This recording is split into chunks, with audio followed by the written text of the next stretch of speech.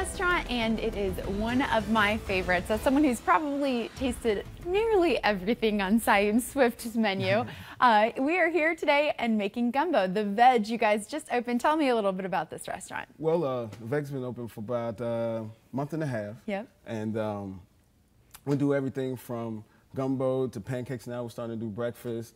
Some of our staples are a good veggie burger. We have quesadillas. We're doing enchiladas, our special today.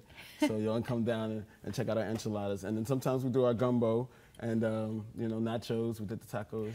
One of the great things about this is that for people who are on maybe a vegan diet or even vegetarian and just want to have something where they know what the food is and where it comes from, you guys are really great about using amazing ingredients. But even if you're there with friends who are not veggies, they love them too. Have you seen a lot of that? Oh yeah, we try to make it really easy for people to you know, cross over a little bit, because a lot of times, like, I felt like, you know, the food was boring sometimes. Yeah. So, and I mean, you don't want to eat a salad every day. No, not every day. I had personally had to have some gumbo, some cake, now there's some sugar and, you know, in the cake and cookies and stuff. But small steps, take baby steps, right? Well, and you're saying that you were switching over to the vegan diet for health reasons, and what I found out was sadly enough, it's really out of convenience why people can't eat healthy. Because in a lot of neighborhoods, the fruits and stuff are poor quality and not available. Yeah. They have like pick 5 meats, but avocados cost you $1 and something a piece. Exactly. Which is ridiculous. So. And it is hard. It's expensive to cook healthy. It's not always accessible, not always available. And so you have really saved me when I come to the river market and want to eat something and I know what it is. So let's start making some gumbo, because I actually, like I said, have never really had gumbo because it's never been meat-free. So how do you make a non-meat gumbo? Okay, well, I guess what they call it down there is they call it a build-a-gumbo. So build-a-gumbo. Build-a-gumbo share. You ever talk to somebody from Louisiana? Only a few times. All right. Oh, so how do they do it? All right. So first thing you want to do is you want to get a roux together. Okay. And that's a French word, and it's just pretty much a half of a cup of oil, olive oil or vegetable oil, whatever you want to do, and you want to add some flour here. Okay. Maybe 1/4 cup of flour. You want to turn it on high. Take your spoon. Now you want to use not a pan like this. You want to use a thick bottom pan because you know you're going to cook it up high, and you want it to not be able to burn on the bottom. To make that kind of thick. Thick, yeah. Yeah. And they say anywhere from a paper bag to chocolate. You know, a milk chocolate color is great, and then get that really thick. After that, you're going to throw in some celery and onions. Okay. Once the roux is going.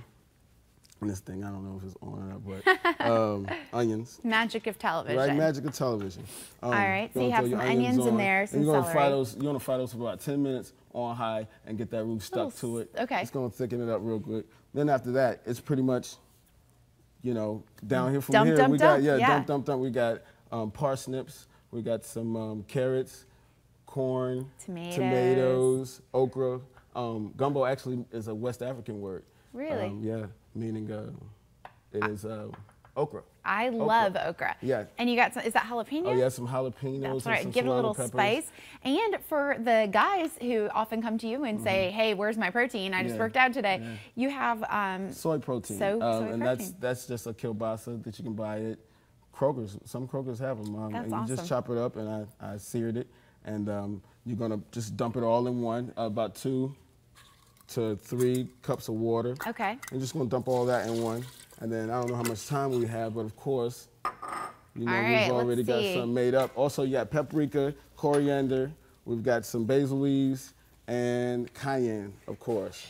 Ooh, we got some good spices in there. And you're just gonna stir that around. Now, I've got a plate. Oh, you do have a plate? You have a plate ready for me. If you ever have guests or something at the house, you can just get you some rice, get a little cup or something, and just mold it like a nice little mold there. And then serve it up? A side of cornbread, and then just serve it right on up.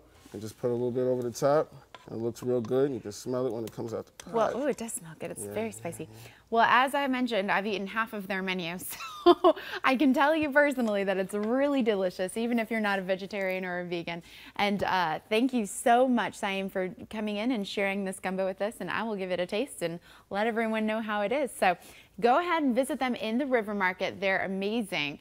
And just try to eat through that menu as I have. All right, Saeem, thank you so much. Up next, we have a surprise from the Arkansas Outdoors Expo.